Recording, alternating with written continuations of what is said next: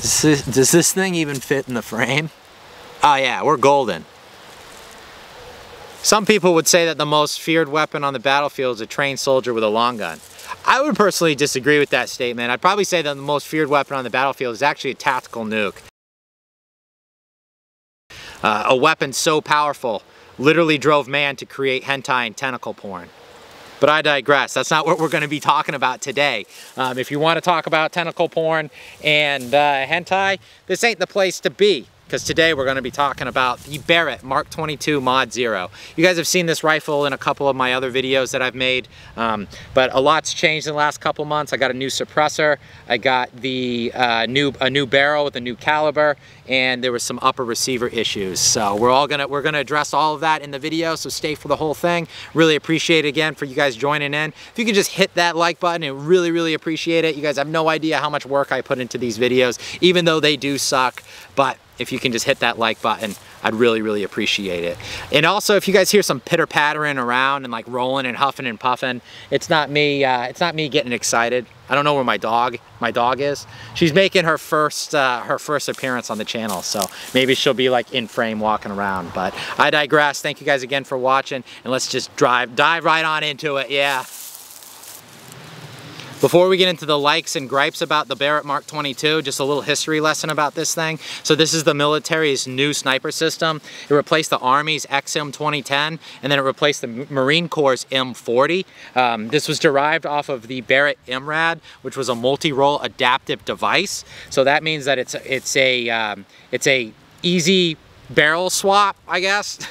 You can swap the barrel in all it takes is about 2 screws, and then you have a whole new caliber. Throw the barrel on there. It takes about a minute to do. I saw a guy, he did it in like 30 seconds, which was pretty awesome, but it took me about a minute.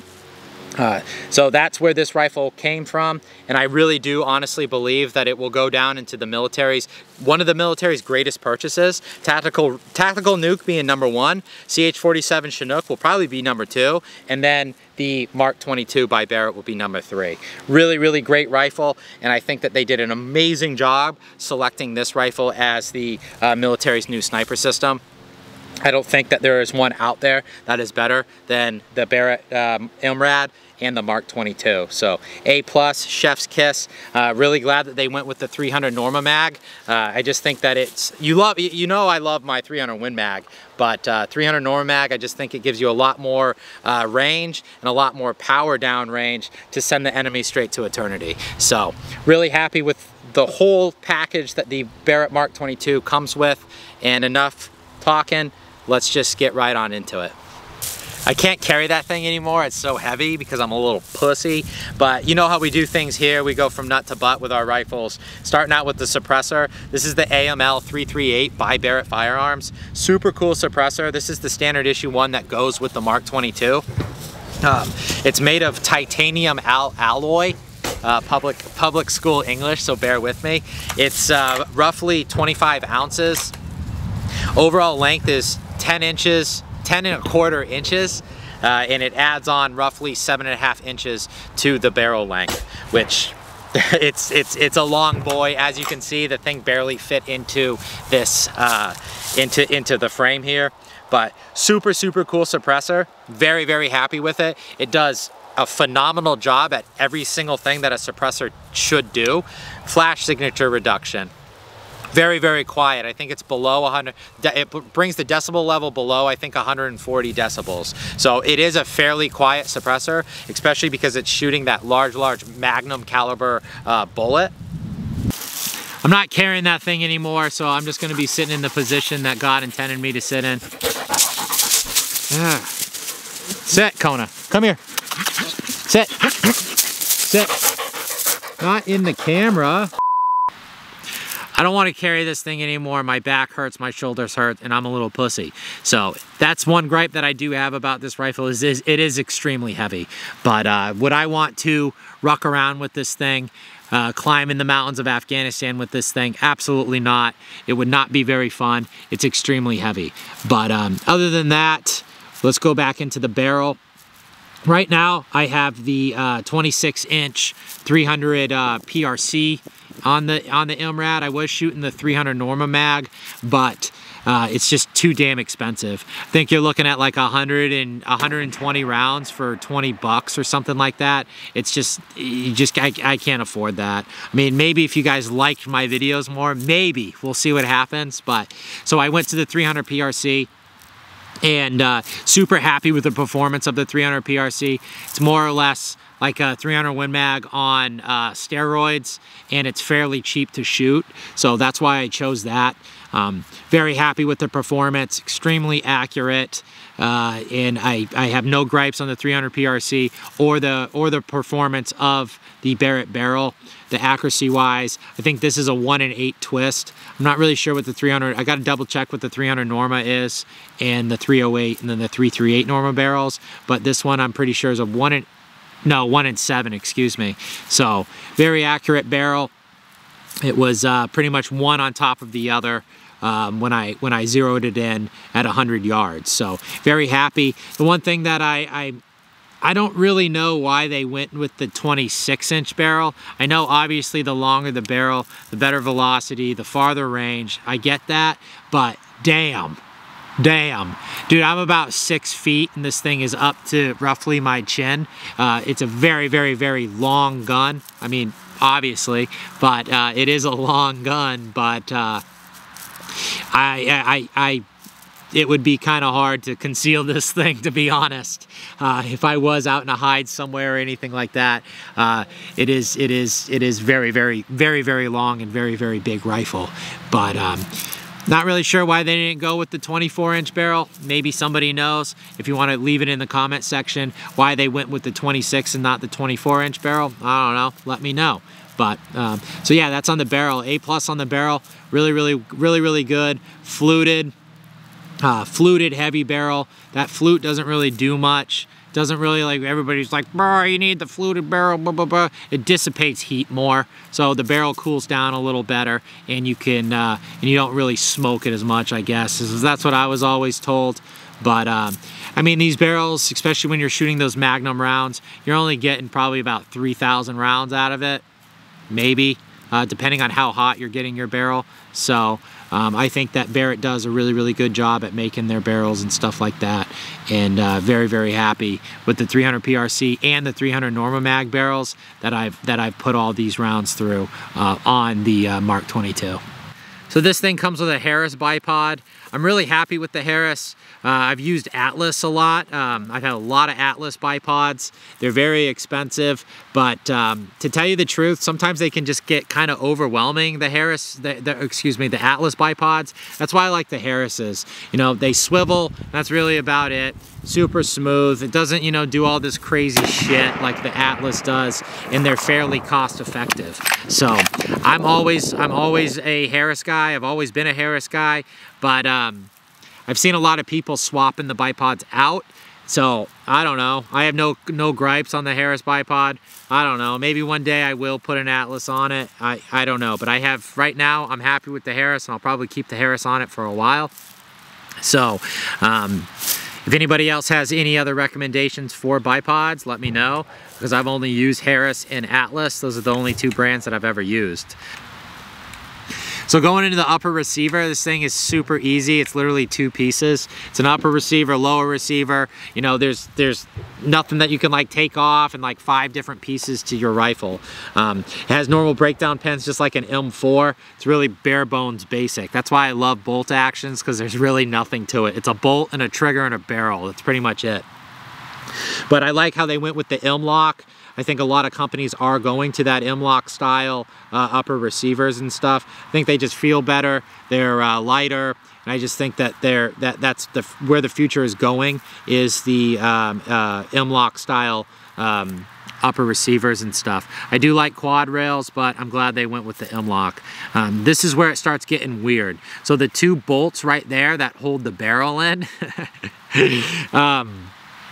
well, the military was having a lot of issues. This is number 59 ever made of the Mark 22. So the military was having big issues where their whole upper receiver was cracking. Because it is one piece, you can't just replace the rail or something like that. we had to replace the whole upper receiver. So the whole upper receiver was cracking, and I was like, that sucks to suck. And so I changed the barrel out, and I noticed that mine had a crack in it, and I was like, whoa. And then it got bigger, and then I was like, well, that thing's toast. So this is why I really like Barrett. I sent Barrett photos of it, and they were like, yep, no issue, send it in. So I sent in my rifle. They fixed it scot-free. Didn't cost anything out of my pocket, and then it was back on my front doorstep in about a week. They didn't even give me tracking. I went in one day. I didn't even have to sign for the freaking thing. I just showed up, and there it was, my my Barrett MK22 sitting there on my front doorstep. So that was an issue. I talked to Barrett, and they said that that was a known issue with the MK22s. The vendor, I guess, where they got their metal from for the upper receivers, I don't know. It was just weird metal, so they swapped out new upper receiver, or they swapped out vendors to build their upper receivers, and I guess there isn't any issues anymore with them. How you can tell an old upper receiver that was cracking to a new upper receiver is the little tiny dot right here. If you see this little indent, this little tiny dot, that shows that it is a new upper receiver. I don't know if that had anything to do with it not cracking or something. Not really sure, but even when you were following the torque spec that it required, they were still cracking. So it was obviously a malfunction from the factory, but I really like Barrett. They were like, totally on us, sucks. We will replace everything. I know that they were replacing all of the military's upper receivers. So kudos to them. Barrett was always very friendly with me. I broke my M82A1, shipped it out to them. They shipped me a brand spanking new one that was completely fixed. So can't talk bad about Barrett. I love them. I think that they're the best firearms manufacturer out there, and they are by far my favorite. Customer service is great, always friendly, always super cool, and always super quick, and they'll fix anything that you need. So A+ to Barrett on fixing that malfunction. And I'm really happy with the way things are going with it. So my scope of choice right now is the Night Force Attacker. This is the 35 power. I mean, I had a couple scopes on it. I had a Vortex on it. I had a couple Vortexes on it, but chose the Attacker. I think the Attacker is a pretty good scope. Really happy with it so far. And I really just think it complements the whole package. So I think they're using what, the Leupold Mark V, I think is what the military is using, but I like my Attacker. I always talk crap about Night Force. I think they're just kind of overpriced for what you're getting, but I got mine on here. Pretty happy with it so far, and maybe we'll go to a Leupold. I don't know. I don't know. We'll see what happens. But right now, got the Attacker and the Geisley mount, and very happy with it. So. So going to the trigger is smooth, man. So we're just gonna ghost it really quickly and hear that break. I think it's like 2 pounds or something like that. I don't even think it's that.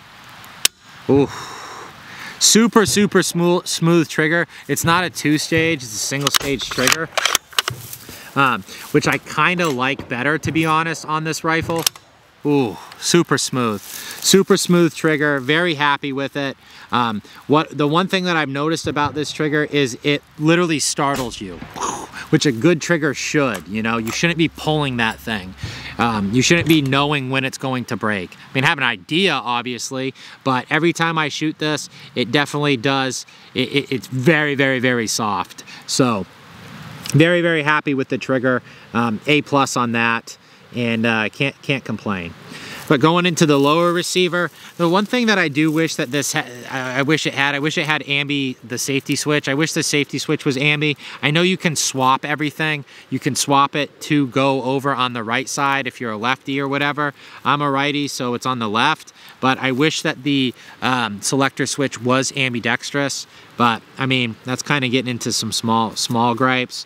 But that's one thing that I notice. Sometimes I like get off the gun and I try like reaching it on here, and I'm like, damn it. So, I mean, these are just small gripes, but I do wish that the safety switch was ambidextrous, but it is what it is. Back into the stock is super chill. So going into the stock, I'm very happy with the stock. as you guys know what I'm going to say, it has the adjustable cheek rise right here. Very easy to use. Just a little pin out here and you pull it and then it will adjust. I'm not going to do it right now because I have it set at a good height and I don't want to mess it up for this video. But going back in here, you got a good length of pull too. You can go up and down, which I like that. So the pad, you can put it wherever you want. And I've noticed I'm bringing mine up here a little higher, just how I kind of shoot the gun, how I get on the gun. I've noticed that it's kind of lower into my shoulder, and it feels more comfortable when it's up higher. Also, you have the length of pull right here, which you can change it, which is awesome. Go way out there, or you can go way in, up to you. So the stock is definitely has a lot of different options for the shooter, which is awesome. So A+ on the stock. I'm very happy with it. I might put a pad right here. One thing that I did notice is your cheek does get kind of raw when you keep shooting this thing. It is a very powerful rifle, so there is a lot of recoil, and I might try putting a pad or something right here to just be a little more comfortable. You can stay on the gun a little longer. But other than that, very happy with it. I like how it adjusts too, which is awesome. So folds, which is awesome to make it more compact. If you have to, you know, throw it in a backpack or something like that. A+ on the stock. Really, very happy with it. And I like how it also has QD mounts built into the stock on this position and this position, left and right. So you have a lot of different customizable options for this rifle, which is awesome. You can totally tell that it was made for the military, and I see why they chose this rifle. So yeah, that's that. That's the stock. That's what else are we going to talk about? So going into the action is super smooth. It's in this like polymer sleeve housing thing. I'm not gonna lie to you, I don't really know what the point of the polymer sleeve is, but it is a very smooth action. Haven't had any bind ups or anything like that. So very happy with the smoothness of the action and how it operates, which is really awesome. The charging handle too is pretty good because it's a, or the bolt handle, when I say charging handle, you know what I mean, whatever. Don't judge me. I've seen what makes you laugh. So it's a very nice handle here. It's at a perfect angle. It's this big knob, so you have tons of real estate and you have a lot of stuff to grab onto. Unlike that like XM2010, the Remington 700 one, which was kind of small. You sometimes had to like fish for it if you weren't like looking at it and stuff, but you know exactly where it's at. You can definitely tell that it is where your hand is supposed to be, and A+. So that's kind of the stuff about the Mark 22. The things that we talked about, the suppressor, the barrel, and the issue with the upper receiver that was fixed by Barrett. So very happy with the Mark 22. I think it's an amazing rifle, and I think that it will go down in history as one of the military's greatest purchases, to be honest. I think it really changed the way that sniper rifles should be, and I think it truly did change the standard of a long-range sniper rifle, to be honest. So very happy with it. A+, chef's kiss. Thank you guys so much for watching. I don't want to ramble on anymore. Look, I'm already covered in ticks. I have a deer tick right on my hand. I've had Lyme disease more times than I can tell. I guess you can only have it once and then you have it forever, but I've had more bullseyes on me than I'd like to admit. So whatever, if I die, just hit that like button. Really helps me out. I'm literally out here getting eaten by deer ticks. Hit that like button for me, damn it. But thank you guys again for watching. Hope that you like me rambling about the Mark 22, and I'll see you guys back out there later.